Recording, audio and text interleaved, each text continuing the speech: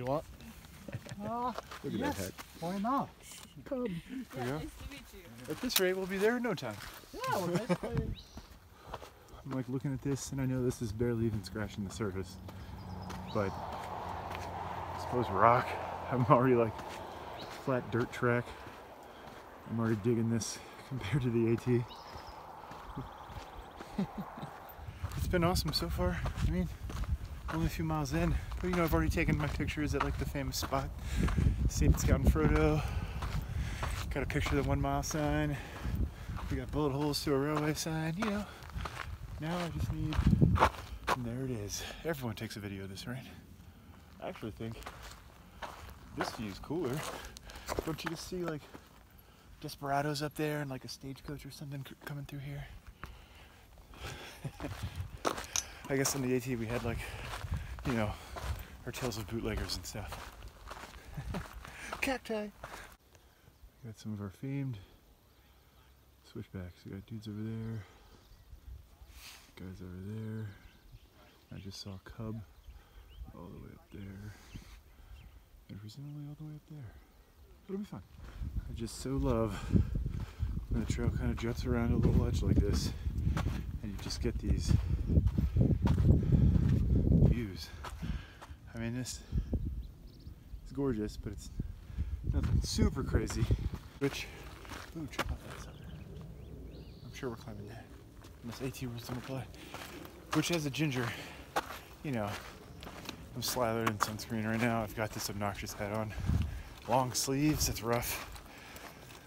Booty shorts and legs slathered in sunscreen. Needs to be reapplied, but still, man, just being able to see everything. Even the climbs aren't that bad. Oh, they're not bad so far, but I mean, easy so far. But the climbs aren't bad if you can like see where you're going. I should probably introduce myself, by the way. I'm Rhys, or Chongo, I guess, depending on who you talk to. I hiked the AT a few years ago. If there's like one of you out there that recognized me, it's because I was on the Trek's Tales from the Trail videos back then on YouTube. And even less watched, Rhys treks the AT. And now I'm out on the PCT, which is vast and open and green? Who'd have thought? But yeah, it's been a great day so far. We got dropped off by Scout and Frodo and their whole retinue at the trailhead like 7 this morning. We had overcast and like 60 degrees in the morning. There's been water. I started with 3 liters, which is probably unnecessary, and now I'm just kind of guzzling it. I think I'm 2 miles away from more. And yeah, we're pushing 15 a day, I think, up over there. Yeah, on the PCT. Feels pretty awesome.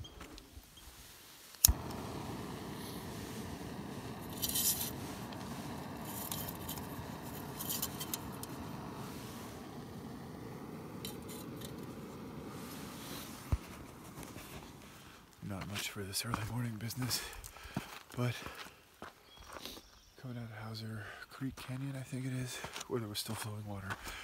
And now it looks like we're getting ready for our first semi-serious climb. I think it's only 1,000 feet, but I mean, it kind of looks intimidating anyway. But from there, it's Lake Morena and breakfast burritos. I was able to set up the hammock last night, first night, which made me happy, but it was cold. I don't think it got into the low 40s. No one's water froze. I was kind of shivering a few times. I don't know if it's just me being a noob with the hammock quilt setup, or I don't know. Last time I took it below like 40, it was like 15 degrees, like 2 Thanksgivings ago. And I was toasty in my 20-degree quilts and my puffy. Last night, man, I kept waking up a little cold. Nice.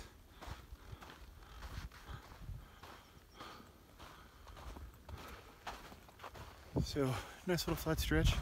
Stopped at Lake Morena. We only did 15 the first day, which was awesome, even though we had so much downtime. But Lake Morena, trail magic, breakfast burritos, it's pretty awesome. Now we're on this nice flat stretch, which is great. And I don't know if you can see them now, but That guy up there is where we're going. You can see trails snaking their way up. And after that, apparently there's a pretty nasty climb, like 1,000 feet or 3,000 feet. But it's so flat right now, I can't even care.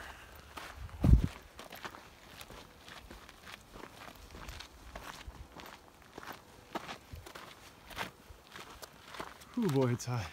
Yeah.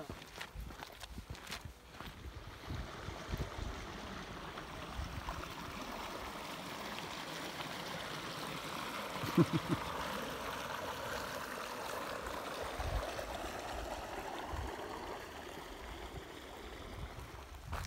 think this is morning 3. I'm not really a big fan of waking up before it's bright outside. It's quite cold, but the micro puff isn't as warm as small puffies I've used in the past. But man, once you're out moving and you warm up, hiking before dawn or at dawn, it's pretty awesome. Plus it's weird to have like most of the work done for the day before noon. But today, it's a warm breeze actually. Today by like 11, shoot, probably 9 or 10, we're hoping to walk into Laguna and resupply, have some coffee, have a town siesta. It's hard to embrace the siesta life. I was joking with my hiking partners, Maynard and Cub, we finished the AT together. We're so used to on the AT, like no matter what, you just push on. You just eat the crap, so to speak. But out here, yesterday we pushed till like 2 o'clock, when most people were taking a siesta around 11. And we paid for it, for sure. So, at least this time we'll be in a town, right? Although it was a really neat swimming hole yesterday. No shade, but there was a cool breeze. It was awesome. Man, look at this.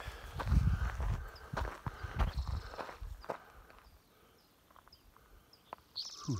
Pretty nice day. It's really hot. I should have taken a siesta, but my friends pushed on, and I feel like we have to talk about this tonight. But we got a good breeze, and just look at that. It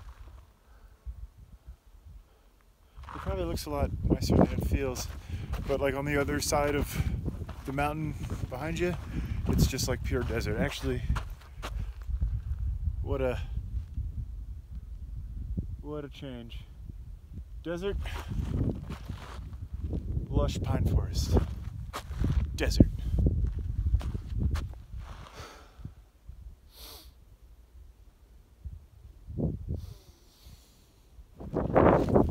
Long day.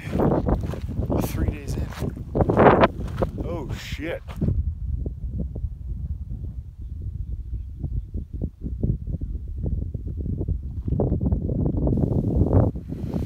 Got some snow-covered peaks out there. Sure we'll be heading that way eventually. Wow. I'm having a hard time believing this is where I am doing what I'm doing right now. But for now, back to the pine trees and hopefully some water. What a place.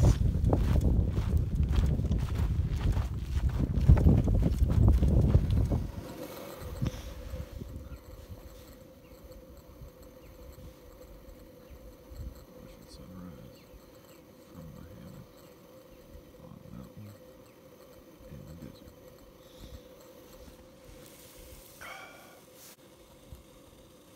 It's coffee time. Man. 10 seconds after the last one. Can't stop. I was even looking at the trail and I walked right up on that snake. Like 2 steps away. He didn't whistle or anything, or rattle or anything. Coming up on, I think this is going to be a 20-mile day. We've been, you can sort of see the trail up there. It's been like serpentining, I guess is the word, all around these ridges way back there. And we're heading out.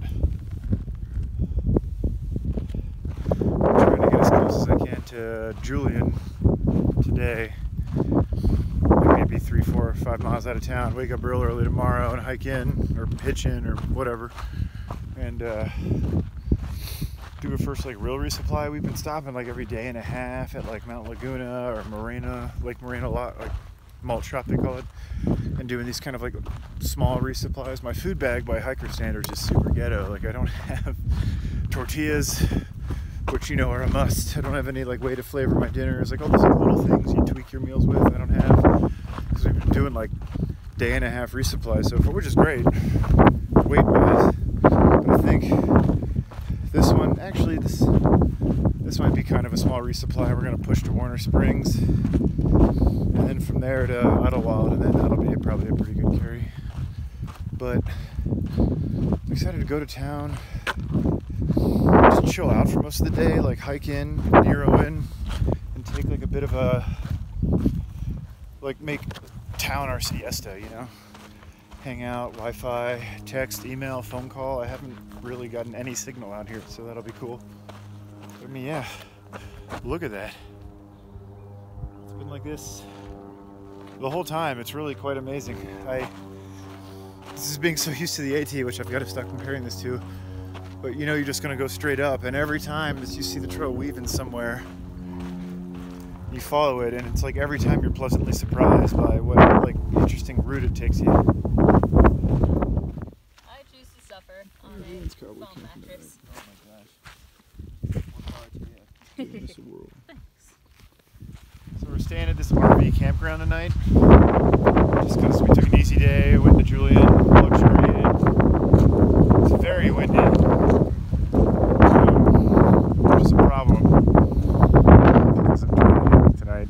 Let me see if we get another blast of wind whip through. You'll see this just flopping all over the place. Still, it's what, 4 out of 5 nights in a hammock.